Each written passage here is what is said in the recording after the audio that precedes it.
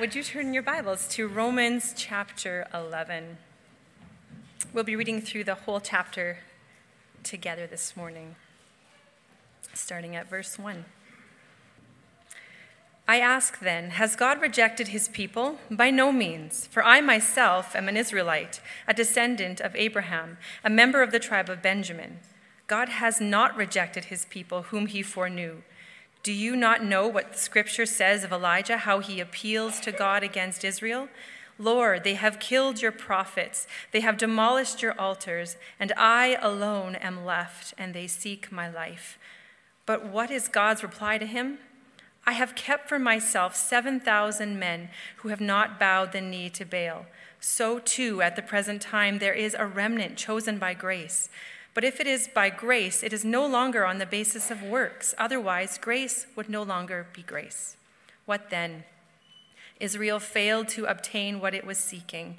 The elect obtained it, but the rest were hardened. As it is written, God gave them a spirit of stupor, eyes that would not see and ears that would not hear, down to this very day. And David says, let their table become a snare and a trap, a stumbling block and a retribution for them.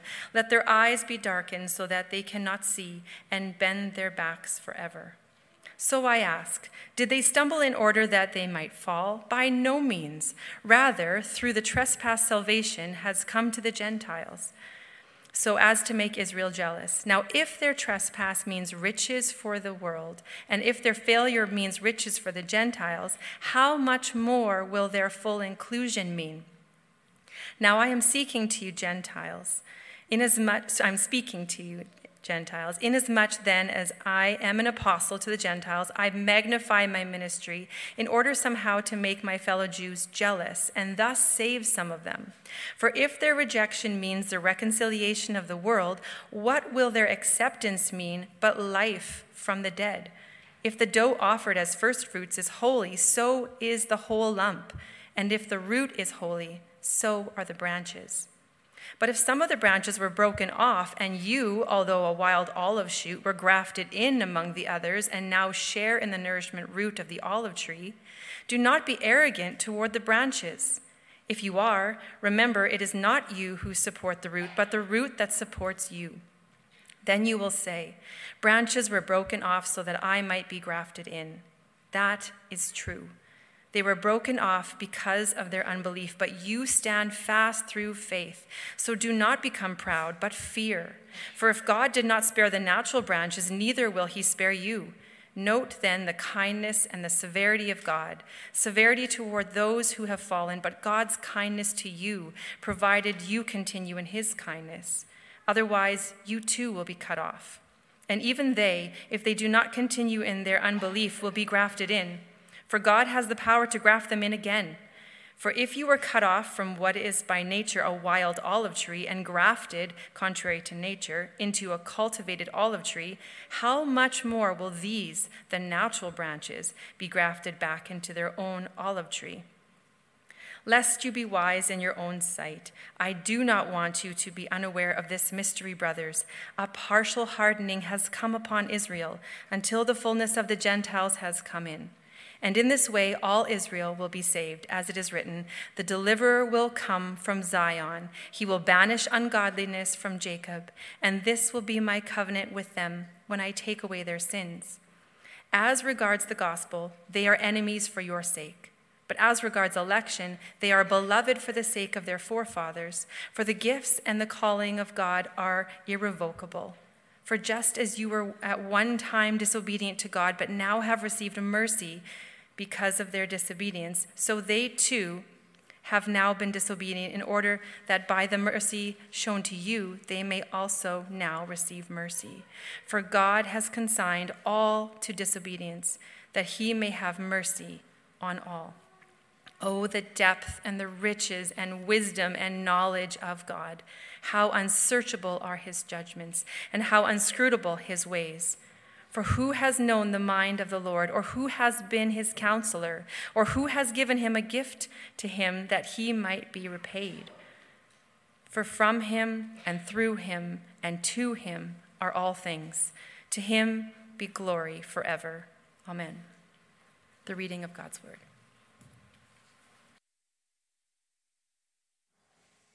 Good morning. Romans 11 is, it's just one of the fun ones, right? Everyone knows what Romans 11 means already, so I'm just going to quickly skip through. The vast majority of ethnic Israel had rejected the central element and saving hope of their religion, Jesus, Messiah. And this was because Romans 10:21, they were a disobedient and contrary people, constantly rejecting the generous invitation of God. And because instead of giving them faith, a new heart, eyes to see and ears which hear, God hardened the majority, Romans 11:8. God gave them a spirit of stupor, eyes that would not see and ears that would not hear down to this very day. So we have both these answers. So has God rejected his people? By no means. In the first 10 verses of Romans 11, which we looked at last week, Paul uses his own conversion and the existence of a faithful Jewish remnant as evidence that even though the majority were hardened and they did reject the gospel, God has in no way rejected ethnic Israel wholesale in any sort of corporate sense. Yes, the many were not saved and died in their sins, but a remnant of Jews, Paul being one, did receive the righteousness of God by faith, as so many Gentiles were now experiencing. So the concept of a remnant, small group of survivors, was used negatively in Romans 9:27, in that of the multitude of Israel, only a remnant of them will be saved. Now, in Romans 11, the remnant is seen in a very positive light. It is a pledge of God's continuing faithfulness to Israel and the promises that he has made to her. And now, in Romans 11:11, Paul turns from the discussion of Israel's past to contemplate her future. So I ask, did they stumble in order that they may fall? By no means. Rather, through their trespass, salvation has come to the Gentiles so as to make Israel jealous. Now, if their trespass means riches for the world, and if their failure means riches for the Gentiles, how much more will their full inclusion mean? And so Paul has another question. And again, another emphatic denial, by no means. God has hardened ethnic Israel. But the potential inference we might make is that this hardening is permanent. Israel has stumbled in rejecting Christ and the righteousness of God offered through him. But their stumbling does not mean irretrievable spiritual ruin for the entire people group. Hardened Israel's stumbling has not resulted in her ultimate downfall because God did not intend that it do so. Paul understands ethnic Israel to be under the judgment which is described in Deuteronomy and Isaiah, which he quoted from in chapter 10 already, but in the context of both of those prophecies of judgment, this was not the final word for Israel. Moses wrote Deuteronomy 32:21, "They have made me jealous with what is no God. They have provoked me to anger with their idols. So I will make them jealous with those who are no people. I will provoke them to anger with a foolish nation." And further along in the prophecy, God says of Israel, Deuteronomy 32:26, "I would have said, I will cut them to pieces. I will wipe them from human memory." Except that their enemies would misunderstand and think that they had been triumphant over his people. And so in the end, verse 26, the Lord will vindicate his people and have compassion on his servants when he sees that their power is gone. In the prophecy from Isaiah 65, God relents from his judgment of Israel, saying, "For my servants' sake, I will not destroy them all." Isaiah 65:9, "I will bring forth offspring from Jacob, and from Judah possessors of my mountains. My chosen shall possess it, and my servants shall dwell there." And so Paul's prophecy in Romans 11 is not a new word, but rather a thoughtful exegesis of Old Testament scripture where God had predicted all along that Israel would continue to rebel. And yet, rather than to reject his people and subject them to ultimate judgment, God chose to use Israel's sin as the starting point of a process which will lead back to blessing for Israel. Ethnic Israel, thank you. The middle stage of this process involves the Gentiles. It is because of Israel's trespass that salvation has come to the Gentiles. Paul probably has in mind the way in which he and other preachers of the gospel were rebuffed and spurned by the Jews when they came to bring them the message of the gospel, and so then they turned to Gentiles and found converts there. This final stage then comes as the salvation of Gentiles provokes ethnic Israel to jealousy. So there's this three-stage process, and it's actually repeated 6 times in Romans 11. This exact three-stage process is repeated over and over and over, making it one of the most emphatic points in any passage.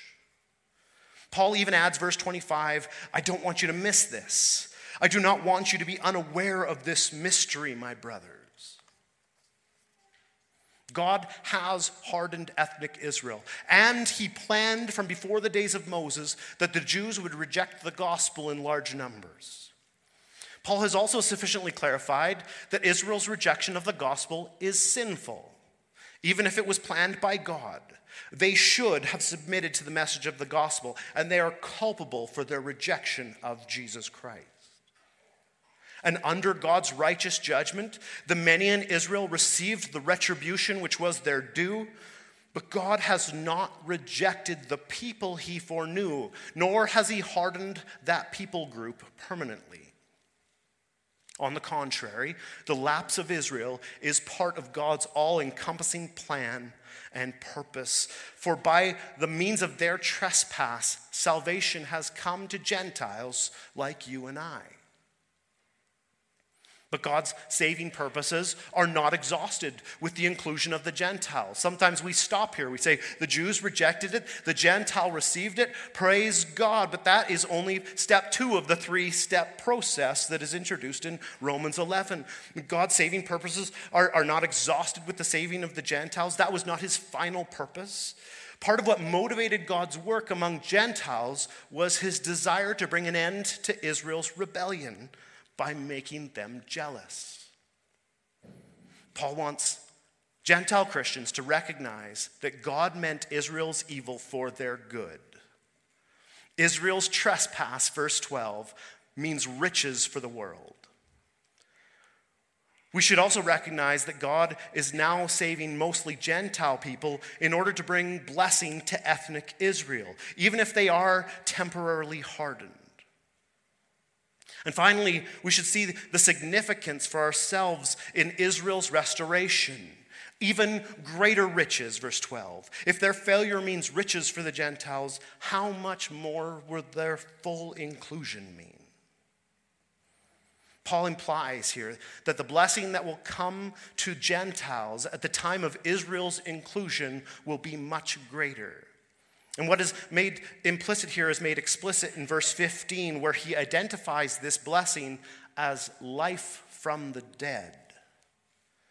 Verse 15, for if their rejection means the reconciliation of the world, what will their acceptance mean but life from the dead? And so verse 15, again, it reiterates the 3-point formula. Their rejection means reconciliation of the world, and then their acceptance will come after, right?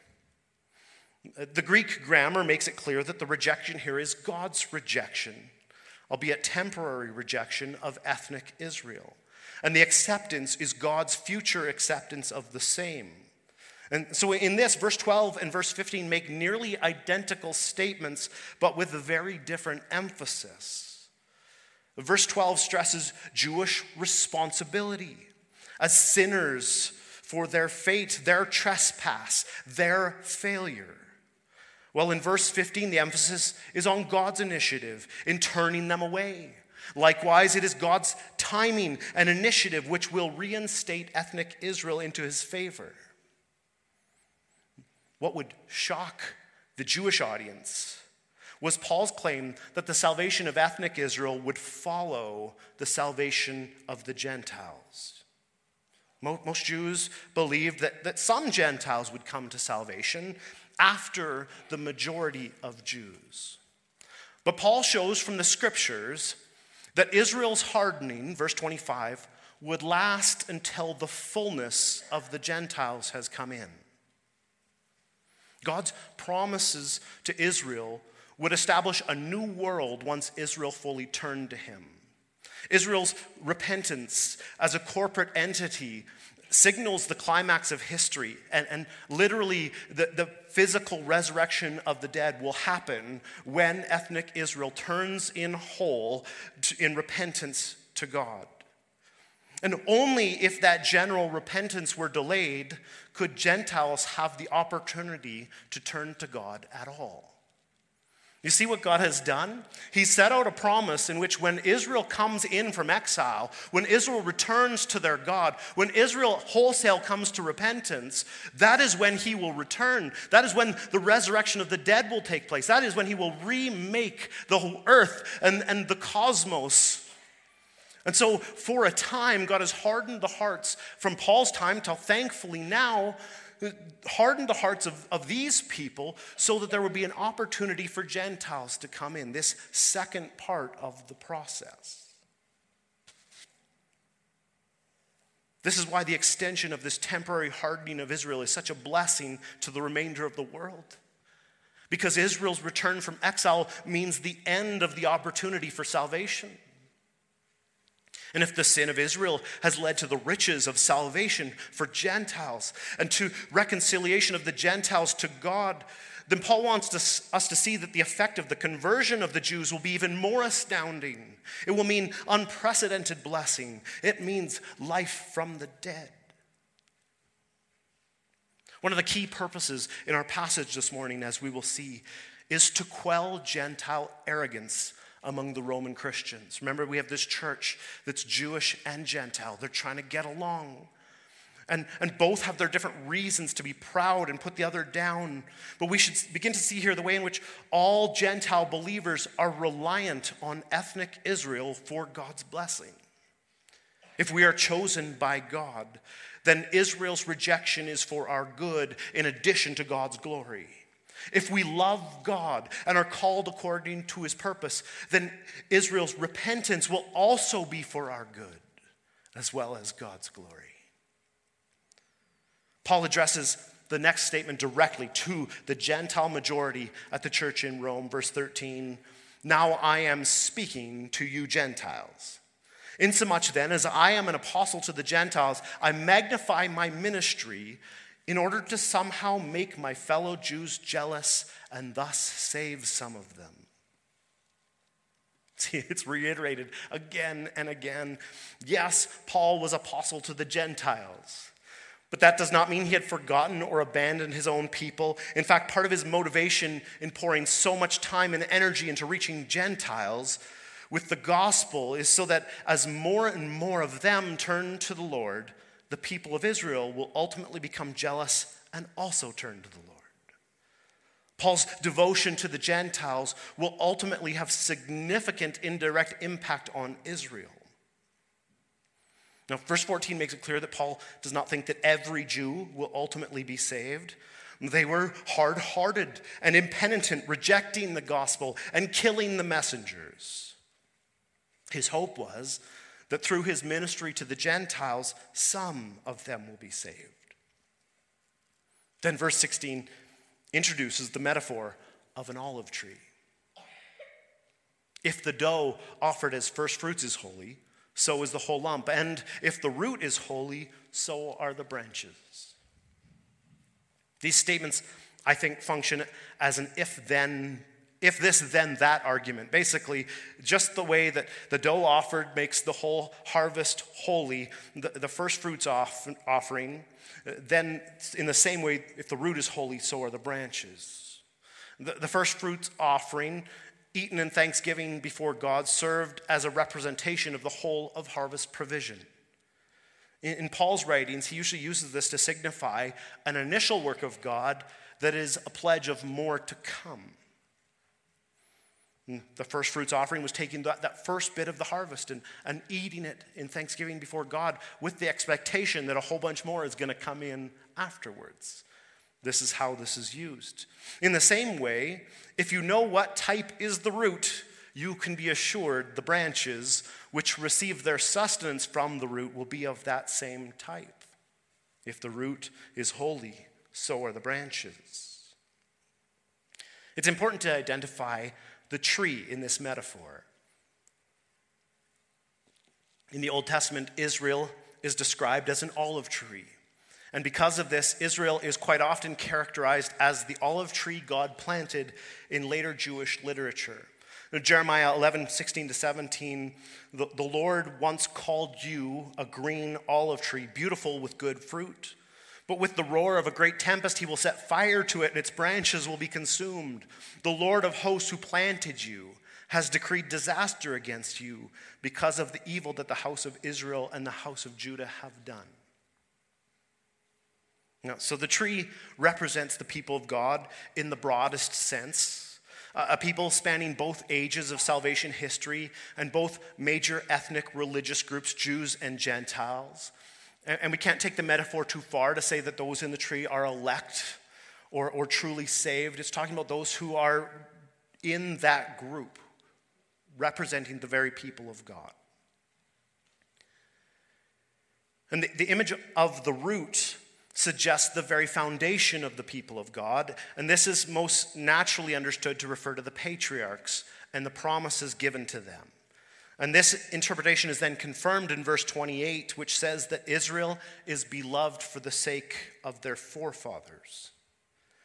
This concept finds many parallels in Jewish writings in which Abraham and the patriarchs of Israel are called a root, or the root of Israel.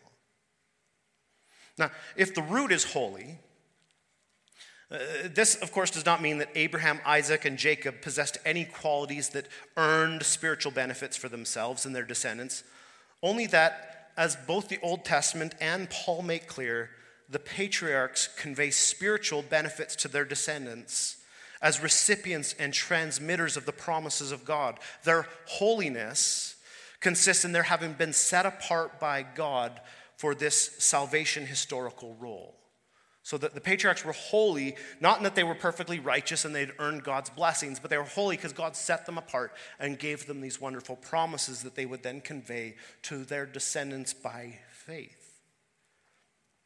Ethnic Israel is not entirely rejected, even though they entirely rejected the gospel, because of the promises made to their patriarchs. God would always sustain some offspring of Abraham as his people. And so Paul's answer as to whether Israel is a part of the people of God is both yes and no. Okay? No individual Israelite can presume on God's election, since God has always chosen some Israelites and not others. They have been broken off.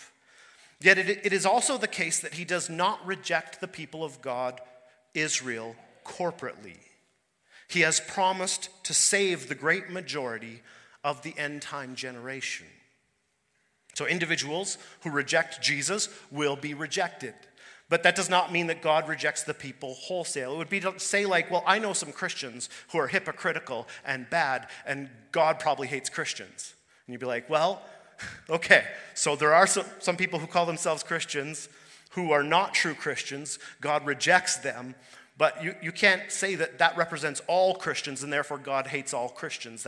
That's taking it too far. The same thing's being said here. So are individual Jews the people of God, every one of them? No.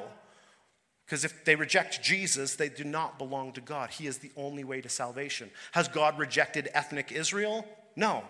They are the people he has foreknown, the people he chose for himself. They are the descendants of Abraham. Romans 11:17.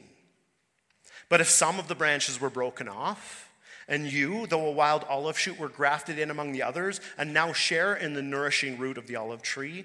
Do not be arrogant towards the branches. If you are, remember it is not you who support the root, but the root that supports you. You see what Paul's getting at here? This conflict in the church, this on cultural and ethnic divide, he's breaking this down over and over again. Paul masterfully combines theology and the practical outworking of it all the way through Romans. Paul is still speaking directly to Gentile believers, and what a shocking lesson he has for us. Yes, it is true that some of the natural branches, indeed most ethnic Israelites, have been broken off. As Romans 9:6 says, they have descended from Israel, but they are not Israel. And this circumstance, ordained and meticulously crafted by God, has made it possible for Gentiles to be grafted into the tree. Having Jewish branches cut away has provided space in the analogy, space in the tree for Gentiles to become part of the family of God in the illustration. This should not, though, lead Gentile believers to think they are better than Jews, that they have somehow had this internal morality or some proclivity to faith that the Jews did not have.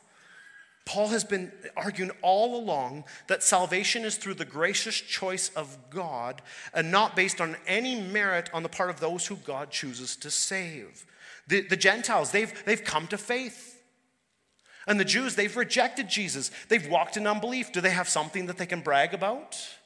No, faith is the gift of God. Do they have something they can look down their noses at the Jews that have not had faith? No, God has hardened them.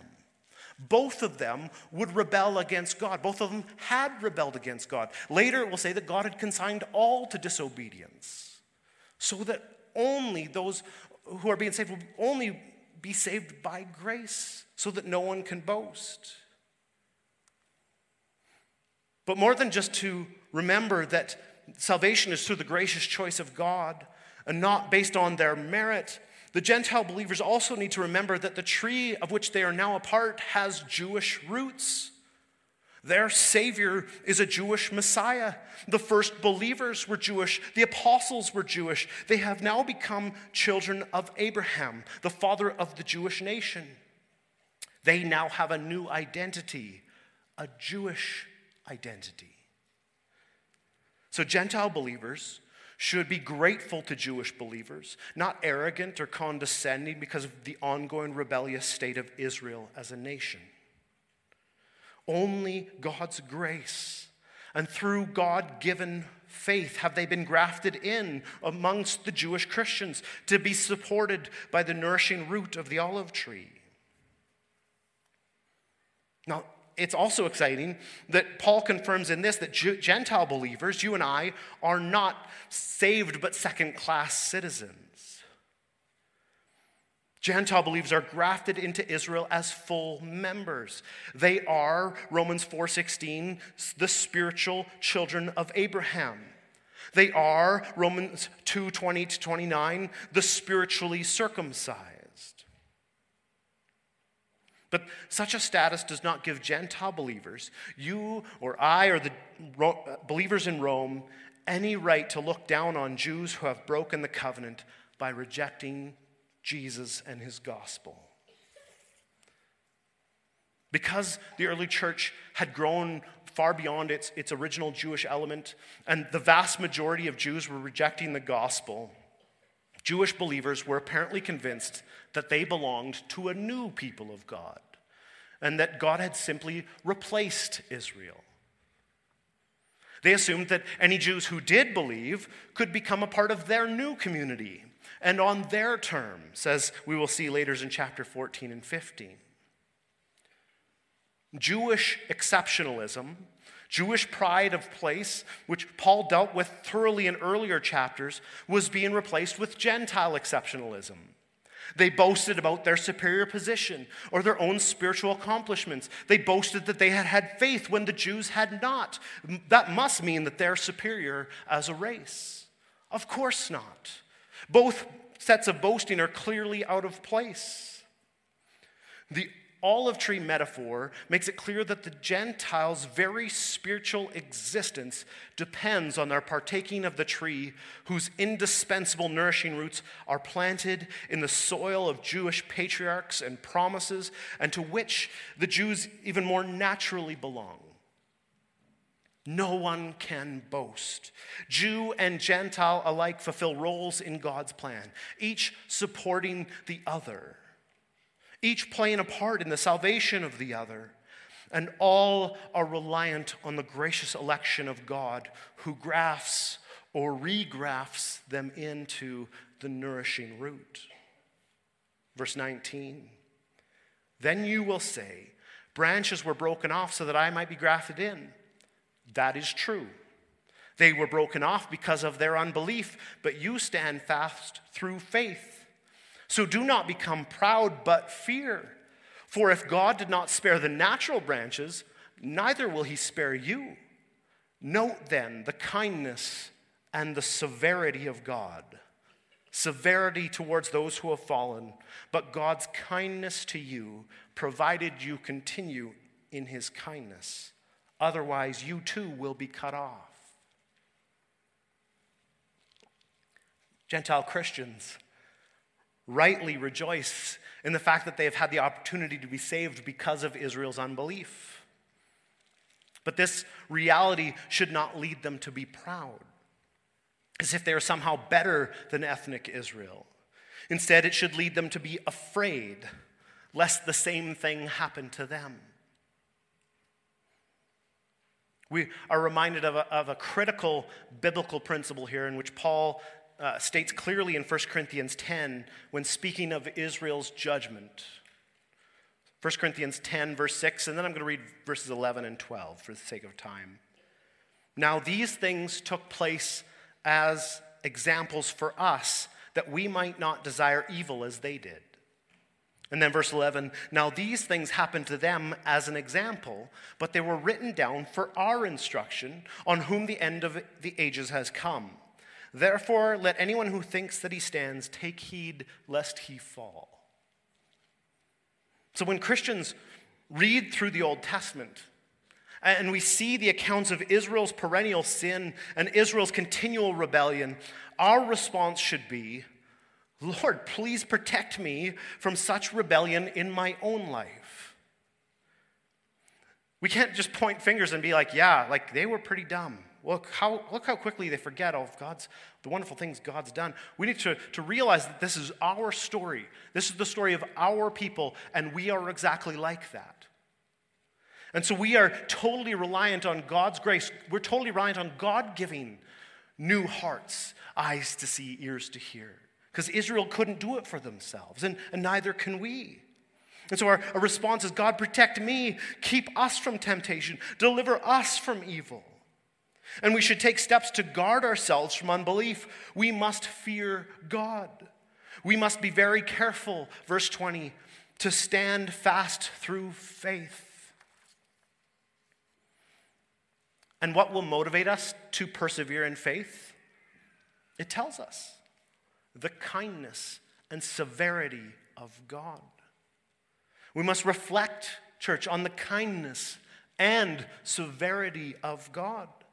The kindness of God cannot be truly appreciated as a gift of his grace unless the severity of God is contemplated as the just penalty for forsaking him. Paul attacks the notion that anyone would somehow avoid judgment merely because of their identity with a certain community. This is precisely what many Jews believed. And Paul has already devastated the idea that one's birth or rituals would guarantee their salvation. He insists in the strongest possible terms that no one can presume upon God's grace and imagine that blessing will be theirs regardless of their failure to continue in faith. We can never conclude from Paul's teaching on divine election that he downplayed the necessity of human beings continuing to exercise faith in order to be counted righteous on the last day. You might say, well, what about all the claims in the Bible where Jesus says he's not going to lose any of those the Father has given him, that all his sheep will be rescued because he's the good shepherd? Yes. But ultimate salvation is always depicted as dependent on continuing in faith. This is the very reason for the example of Israel from the Old Testament, that we take heed lest we fall. Paul has already said, Romans 8:13, if you live according to the flesh, you will die. But if by the Spirit you put to death the deeds of the body, you will live. And in Colossians 1:22, he says that you will be presented holy and blameless, above reproach before God. Verse 23, if indeed you continue in the faith, stable and steadfast, not shifting from the hope of the gospel that you heard. The author of Hebrews 3:6 tells us that we are God's house, if indeed we hold fast our confidence and our boasting in our hope. And that Hebrews 3:14, we have come to share in Christ, if indeed we hold our original confidence firm to the end. And Jesus taught his disciples, Matthew 10:22, Matthew 24:13, Mark 13:13, John 6:27, all have the exact same words, the one who endures to the end will be saved. Dr. Cooley writes, we dare not use our preconceived theology to overrule the Word of God. Instead, we need to recognize that God is calling us to live our lives from a particular perspective. Yes, we are saved by grace, but that salvation brings about a transformed life. If we descend into unbelief, as Israel did, we have no basis for claiming that we belong to God or will be saved in the end. God's kindness, Paul has already written, is meant to lead you to repentance. You must continue in his kindness. Otherwise, you too will be cut off. Now, this does not mean at all that it now all depends on us. After all, it is God, 2 Peter 1:3, who has granted to us all things that pertain to life and godliness. It is God, Philippians 2:13, who works in us both to will and to work for his good pleasure. And it is God, 1 Peter 1:3, who has caused us to be born again. But none of these beautiful truths remove from us our responsibility to work out our salvation with fear and trembling, Philippians 2:12. Although our salvation flows out of God's gracious, unconditional election, this does not mean that we are merely passive recipients of that final salvation. We are called to live by faith. And if we choose disobedience and unbelief, we cannot expect any better of an outcome than Israel has experienced.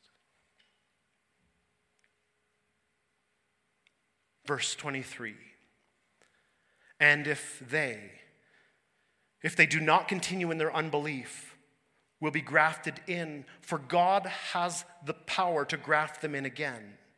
For if you were cut off from what is by nature a wild olive tree and grafted contrary to nature into a cultivated olive tree, how much more will these, the natural branches, be grafted back into their own olive tree?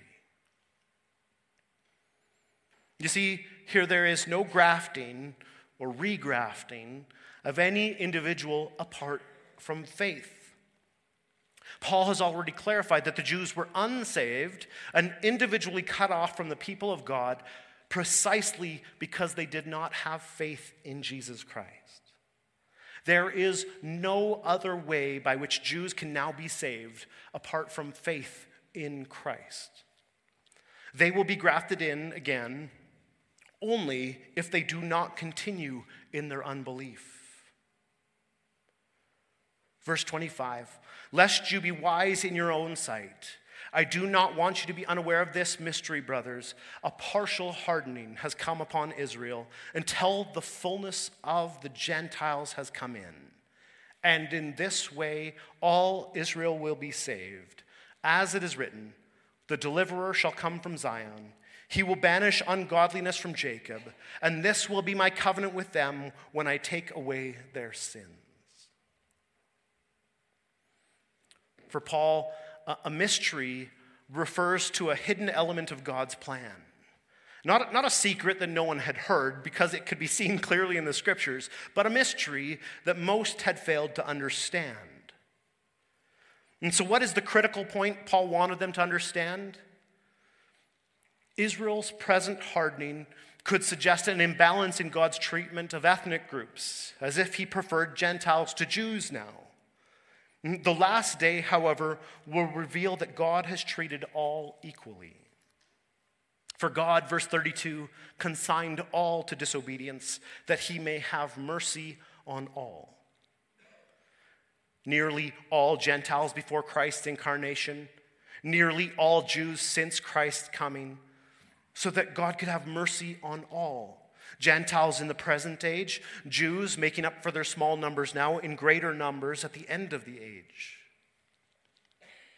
This mystery also relates to the Gentiles, in that the period in which salvation will be available to Gentiles will not last forever. And Paul confirms here a concept from other Jewish writings which put forward the idea that there are a fixed number of people whom God has destined for salvation. And Paul reiterates this point several times. The full number of Gentiles destined by God will be saved. And this will be matched when Israel's hardening is removed and the full number of ethnic Israel is saved. A biological connection to Abraham, Paul has said, Romans 3:9, is of no value when it comes to salvation. But neither is it a detriment. If God has hardened Israel so that fewer among that ethnicity have come to faith in Christ, it will not serve as an ultimate disadvantage. Romans 2:11, for God shows no partiality, which means in part that God is not a racist. Now, I'm running out of time, but the theologically excited here are waiting for how I'm going to handle verse 26. In this way, all Israel will be saved. This is a highly debated passage, and if we take into account everything else Paul has said here, there is really no problem with the various interpretations. Personally, I've bounced around through some of these versions of at least 3 different views, and any one of them would fit well with what the rest of Scripture teaches. So none of these are a horrible interpretation. It's not impossible that all Israel refers to the true people of God, composed of both the full number of Jews and Gentiles. Remember, Paul has said, Romans 9:6, not all who are descended from Israel belong to Israel. So there is a distinction between every ethnic Israelite and true Israel of some sort. And so it's not unlikely that this refers to the full number of Jews and the full number of Gentiles. All of them will be saved, and in this way, all Israel, all true Israel will be saved. This view can be seen in the very early church, and it became especially widespread in the post-Reformation period. And it certainly fits with Paul's theology and the regular use of the term Israel in his other writings and in the rest of the New Testament. Usually in the New Testament, Israel refers to all the people of God, both Jew and Gentile alike, all those who are grafted into true Israel, Jesus Christ. And if this were any other part of Paul's writings or the New Testament, this would be my understanding. But Paul has used the term 10 times so far in Romans 9-11, and each time, with the possible exception of just one occurrence in Romans 9:6, it refers specifically to ethnic Israel. And so to use it this time with a different meaning is unlikely and would be pretty poor communication. So Paul uses Israel in 2 ways in Romans 9:6. Not all who descended from Israel, ethnic Israel, belong to Israel. And another interpretation says this second Israel, they belong to Israel, or the elect remnant of chapter 11, verse 5.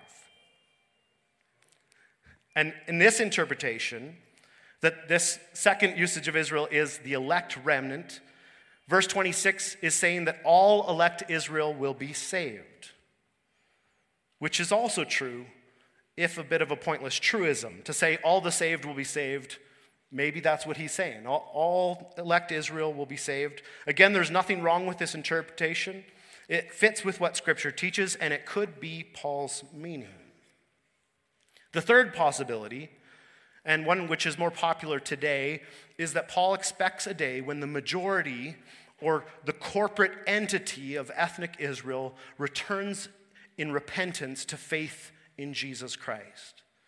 And this is also certainly true from what we read in the remainder of chapter 11. So, not in any way a problematic reading. The only wrong way then, in my opinion, to interpret this statement is to say that all ethnic Israel will be saved on the basis of their bloodline, which Paul has defended against over and over again in Romans, and so this would be a very foolish interpretation indeed. That's all I have to say about that. Romans 11:28-32. As regards the gospel, they are enemies for your sake, but as regards election, they are beloved for the sake of their forefathers. For the gifts and the calling of God are irrevocable. For just as you were one time disobedient to God, but have now received mercy because of their disobedience, so they too have now been disobedient in order that by the mercy shown to you, they also may now receive mercy. For God has consigned all to disobedience, that he may have mercy on all. See how it's reiterated over and over again, these 3 points. Now, Israel and the church were not on friendly terms. As far as the church is concerned, ethnic Israel at large were enemies of God's people. They hunted them, they persecuted them, and they prayed curses upon them, as Paul had once done. But this current hardness should not cause the church to see them as rejected by God as a whole.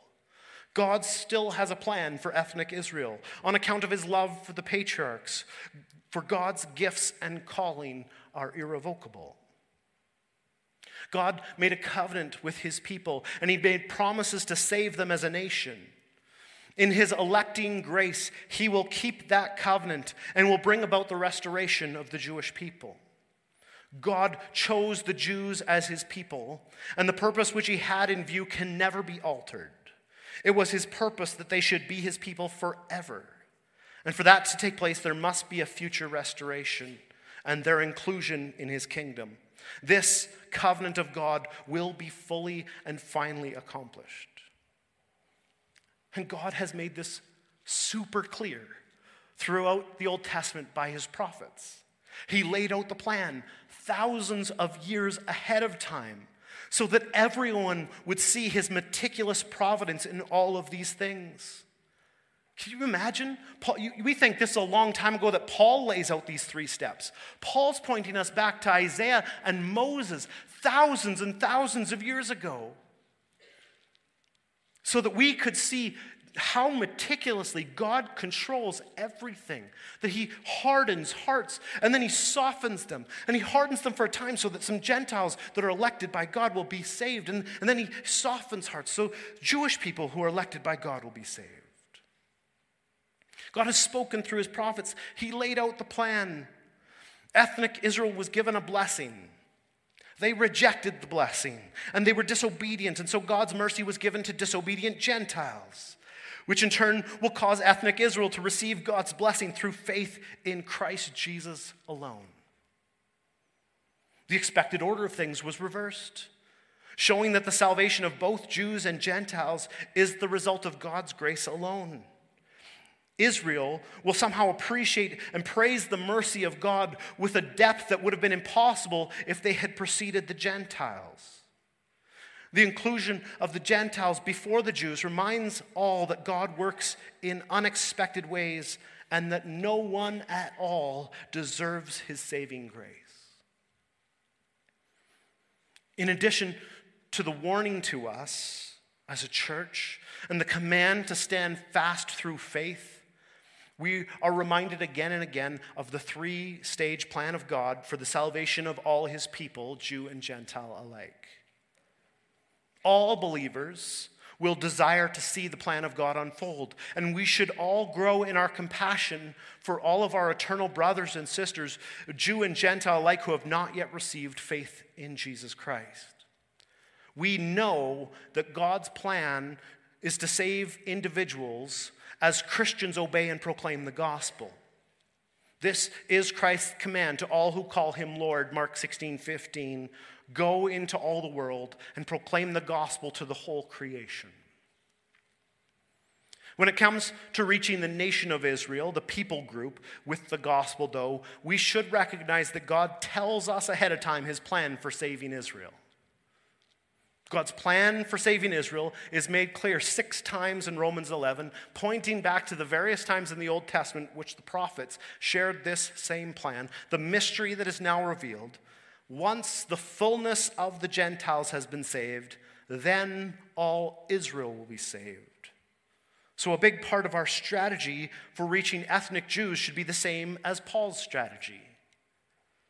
Matthew 24:14, this gospel of the kingdom will be proclaimed throughout the whole world as a testimony to all nations, and then the end will come. After unveiling the 3-stage plan of salvation for Israel, Paul follows with a doxology of praise to God, given in response to everything that he has said in the excursus of Romans 9-11, that book within a book. The threefold plan is followed with 3 exclamations about God's wise plan. Oh, the depth of the riches and wisdom and knowledge of God. Followed by 3 rhetorical questions that emphasize that no human would have ever figured this out if God had not graciously revealed it. How unsearchable are his judgments, how inscrutable his ways, for who has known the mind of the Lord, or who has been his counselor, or who has given a gift to him that he might be repaid? And these sets of 3s are followed once again by 3 statements about the ultimacy of God, which finally calls forth a final doxology. For from him and through him and to him are all things. To him be glory forever. Amen. Let's pray. Father, we thank you so much for your word. Lord, a dense and sometimes difficult part of the Bible, Romans 9-11, which is actually abundantly clear and repeats itself over and over and over and over again, so that even if we're slow, we will pick up what it is that you are teaching to your church. This is what Paul says he desperately wants us to know. He does not want us to be unaware. And God, may we recognize now the grace that is evident in this saving plan. May we rightly honor you and give you thanks for who you are and what you have done. May we, like Paul, be given to doxology, praise, because of what you've revealed about your nature, your character, and your plan for salvation. What meticulous control, what sovereign power, what a great God. And no one else has done anything to add to it. We have done nothing except for be used by you and be saved by you and be blessed by you. The whole world can say that they have been blessed by God in some way, but some few, God, though they reject you, though they are disobedient, though they are sinners, you still save for your glory. Because you have promised to do so, because it is your very character and nature. And so, Lord, we give you praise for this. And I pray that each one of our hearts would be stirred to glorify you as you deserve, worship you in spirit and in truth. And may we respond now in this praise that is born by your Spirit and begun by your word, honoring you as God. In Jesus' name we pray for his glory. Amen.